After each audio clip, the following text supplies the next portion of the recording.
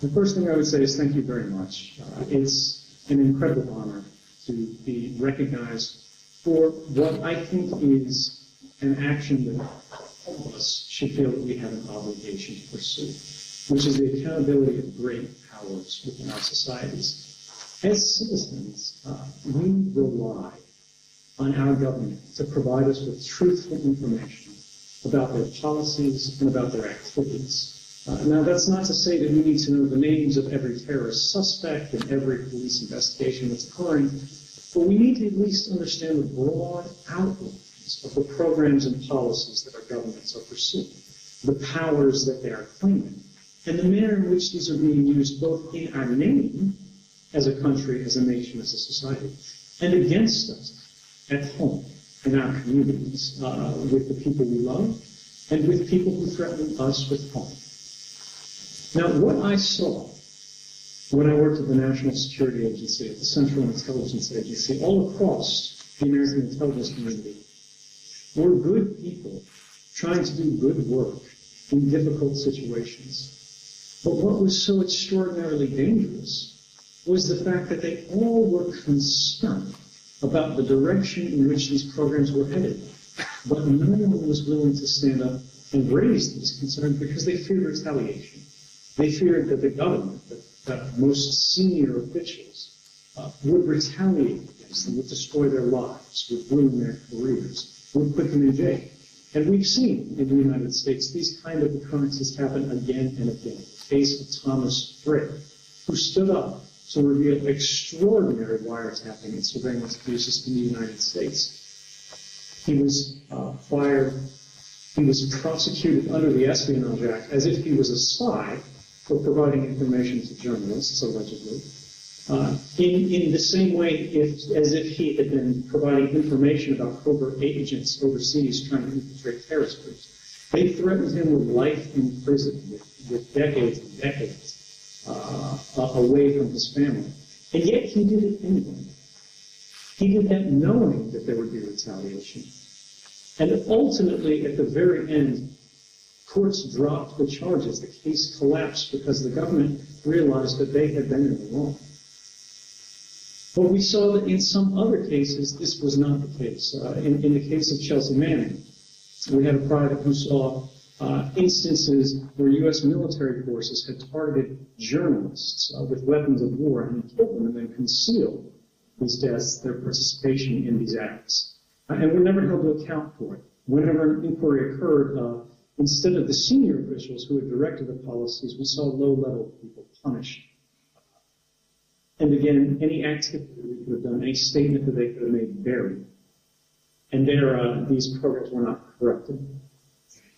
Now, I discussed this with everybody else in my community, and we all were concerned about these kind of policies. And we said, what can we do? What can we do? And the answer that came back was no matter how bad the abuse is, no matter whether it is the degradation of our entire constitutional order, whether the laws of our republics were being violated, both at home in the United States or more broadly under the context of international law, that people said this was not our problem. They told me specifically that I shouldn't say anything because the risk to myself personally would be too great. They told me to think about my family. They told me to think about my health. They told me to think about what would happen if I spent the next 30 years in prison. And that's actually surprisingly prophetic. Because when I provided this information back to the American people, when I provided this to the public, to which this information belonged, and which it had been unjustifiably concealed from them, the government charged me as if I were a spy and threatened me with those same 30 years in prison.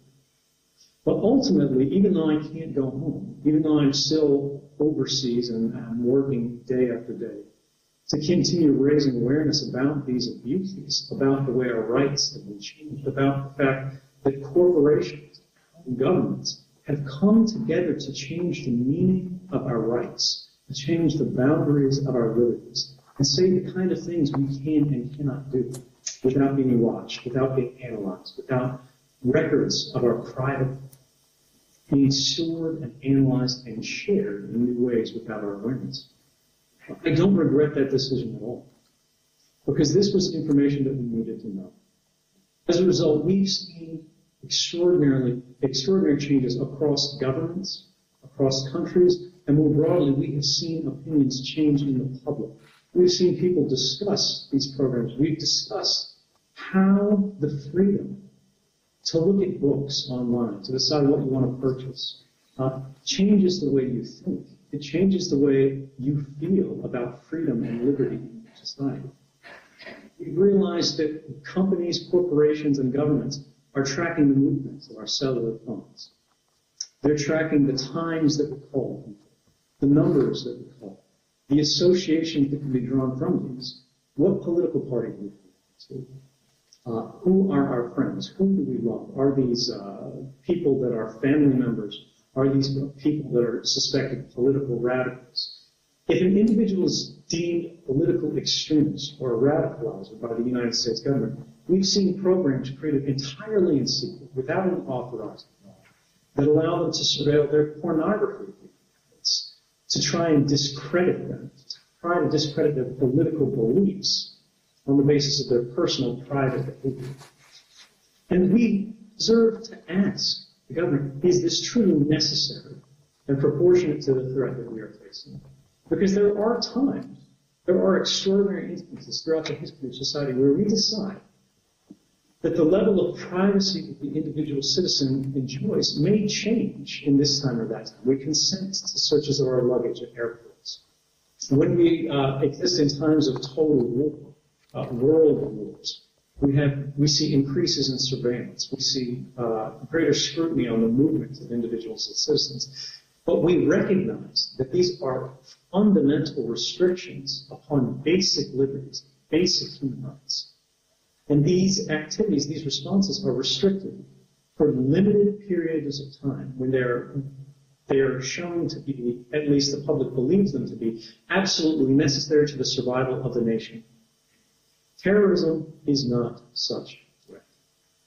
Terrorism is a real danger, but it is a law enforcement danger. It existed in the last 100 years, long before anyone had ever heard of Osama bin Laden, the Taliban, or Al-Qaeda. And yet, even though these actors, even though we see people in Syria, in Iraq, committing terrible atrocities again and again and again, our societies continue. They persist, and that is not a result of the strength of our surveillance. That is a result of the strength of our values, the strength of us as a society, the strength of our commitment to stand up and work together every day to build a better world and to not be afraid of distant threats and distant actors who may wish us harm. Because we recognize that if we burn down our society to prevent some danger, if we limit our rights and stand against the values that have made us strong, we have not saved the nation. We have acted against it. We have destroyed it.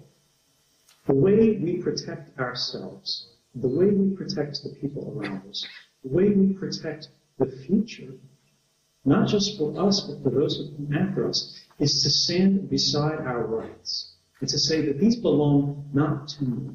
These belong not to you. They belong to us. They belong to the world. They belong to the human body. And if we are to live in a liberal society, we must stand and defend liberal values. And that means not just standing against frightening people far away, people who don't look like us, people who don't speak like us, but defending these rights, defending these values against even the most senior officials in our government, and demanding that if they change our laws, demanding if they impose secret courts, demanding if they impose secret programming, and they are contrary to our values, that these will one day become known to the public, and we will hold them to account for the decisions that they have made. Without this, we cannot exist as not just a society, but as a community. Government and democracy are founded on trust. And that's going to require not just all of us working together broadly as a public, but that's going to require agitators. That's going to require instigators. That's going to require activists around the world who stand up and say, I believe that this is wrong. And I'm not just going to say this is wrong. I'm not just going to write a newspaper article about it. I am going to stand up against it and say that I will do whatever I can to ensure that the same rights that I myself inherited will belong to my children and the society to which they belong. Thank you. Thank you very much.